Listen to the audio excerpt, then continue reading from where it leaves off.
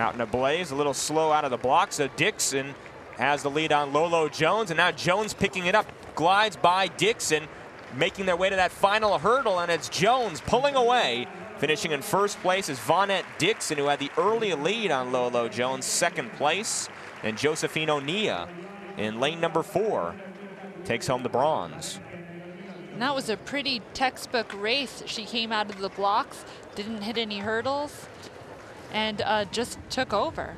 Well, the knock on Lolo Jones has been she's had so much success, whether it's on the NCAA circuit when she ran in college, succeeded so well at LSU on the indoor circuit, but the question was, could she replicate it in the outdoor? Didn't do as well as she had hoped at Osaka, but then came up with a big win in Eugene and has been earning her stripes, if you will, outdoors. Well, there's always going to be people knocking what you're doing, but I think that when you see her race, she kind of just takes over, and she's able to take her game to another level every single time a big race comes up.